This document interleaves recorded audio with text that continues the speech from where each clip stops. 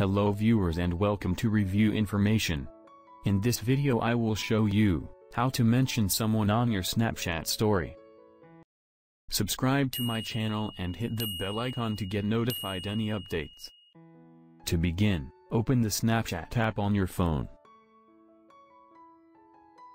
You can capture a photo or video, or you can choose any previous snaps or photo from your gallery.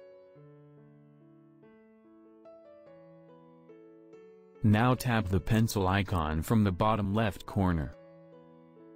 From the right menu, tap on the square shape icon which is present below the pen icon. Here you will see, Mention. Tap on it. Then type the initials of the friend's name whom you want to mention. Their profile name and username will pop up below. Tap on your friend's name, and the username will appear in the text box.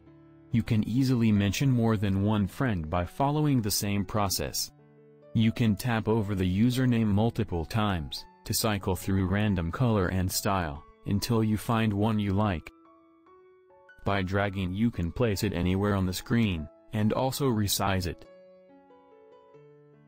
Once you are done editing, tap on the Send to button at the bottom right corner. You can select particular friends with whom you want to share the story, or select My Story to share it with all. From the confirmation window, tap on OK. And finally, tap on the Send button to share your story.